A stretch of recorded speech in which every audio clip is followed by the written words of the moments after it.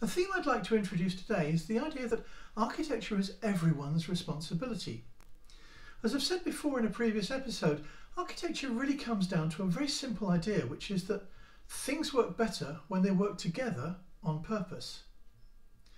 But that applies everywhere to everything, which in turn effectively makes it necessarily everyone's responsibility to make sure that things work together better and on purpose.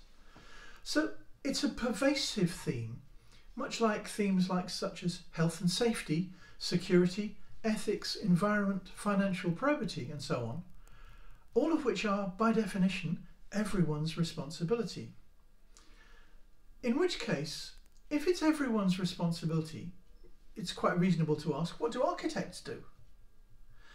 The short answer is that an architect provides a service as a guide, a mentor, and an in-depth specialist. The role is to help other people take on that responsibility. So it's providing in-person support for architecture practices. It's about building awareness and the capability to do things, the ability to enact, and also the ability to review and improve. Because if we want things to get better, we've got to be able to learn from what we've done and continually improve.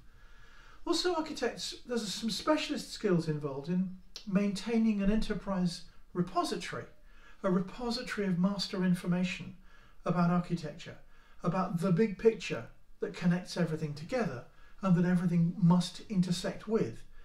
Supporting strategy in that sense. It's the continual support for strategy.